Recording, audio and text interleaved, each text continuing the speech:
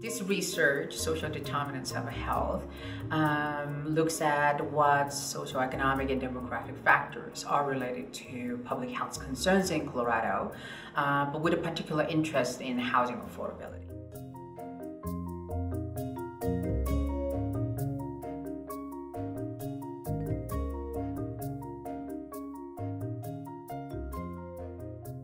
We see the Denver area has majority census tracts that experience both housing issue and mental health issue, but also southern cities such as Pueblo and Colorado Springs, some urban tracts, also have this challenge of overlapping health and housing problem.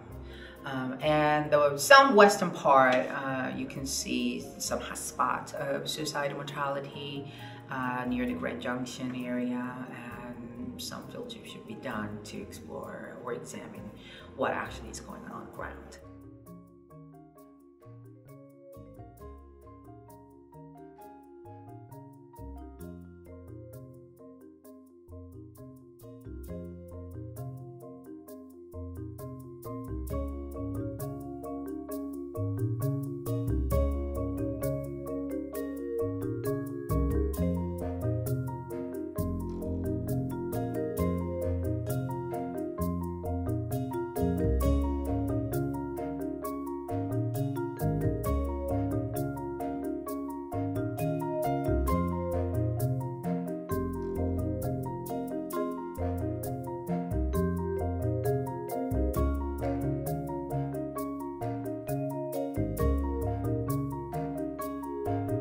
It was actually almost stunning to find out that we have pretty high prevalence of mental health issues.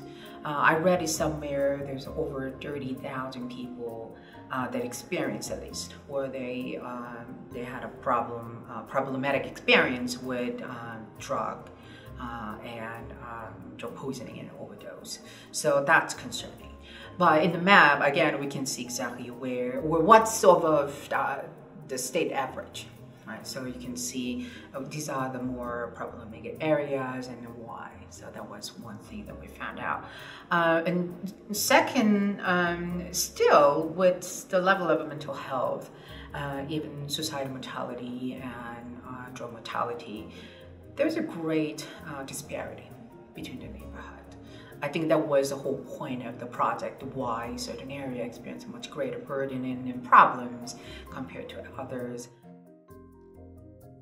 GIS enables you to overlay different layers, here in this case, different data sets, for example. And you can see the direct relationship, right, between the one layer to another layer, and then it could be third or fourth layer.